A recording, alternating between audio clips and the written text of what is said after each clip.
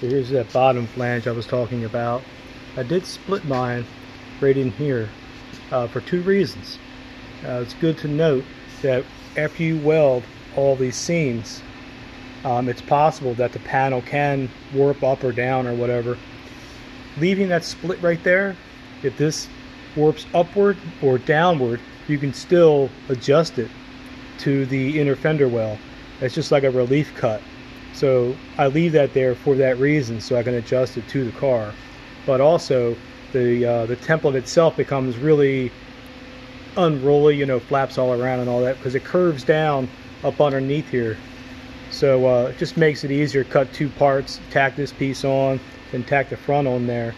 But again, leave that thing loose so you can adjust up and down to the wheel well and to the top of the quarter panel. So that's pretty much it. So my next step is to stitch all these edges. I'll keep it nice and cool. You can use water or air. I've been using air. I like air. So I'll stitch it probably 2/3 of the way welded solid. Then I'll sand those welds flat, and then I'll connect all the welds after the first round.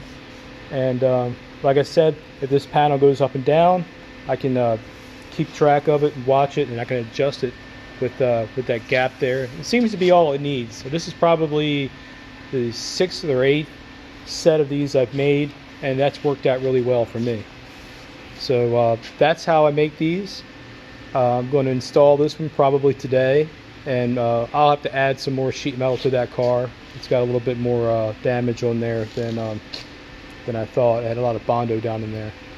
So I'll make a video of that, of the finished product when I get done. And after that, we're going to fit cruiser skirts. So that's going to be cool.